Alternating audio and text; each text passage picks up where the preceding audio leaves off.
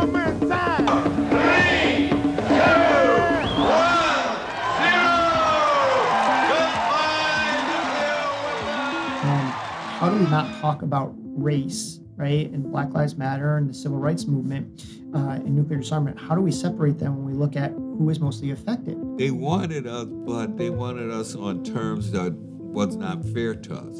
In 1982, it was because the Black United Front, Reverend Daughtry's leadership in G2YUC was so profound for us in our organization. When we look at the French and where they tested their first nuclear weapon, it was in Africa. When we look at who was the victims of nuclear testing, Australian Aborigines and Native Americans. It was Mexican Americans and African Americans who were given the lowest paying, dirtiest jobs of cleaning nuclear spills and never actually getting any protection for that. I was the coordinator of the organizing for the June 12, 1982 march and rally. There was not enough, I think, attention to the reality of racism in the country at large and within our movements as well, and not enough of a commitment to challenge that.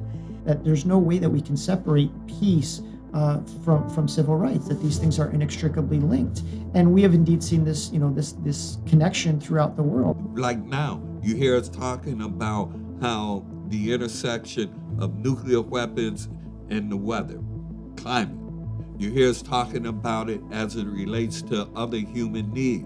And I'm like, that's always been there. We couldn't articulate it then because, like I said, it's always been a learning curve for everybody. The kind of knowledge and understanding you have of things are way different from what we had in 1982.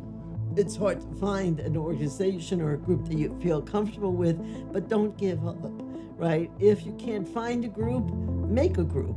Call your friends, call your relatives, talk to your neighbors, find the people. What is the message to young people being involved today in a movement that we are spotlighting had what many consider its glory day in 1982? Be naive, right? Be naive. Because if you are naive enough to think that you could actually change the world and you may eliminate nuclear weapons, you may actually do so.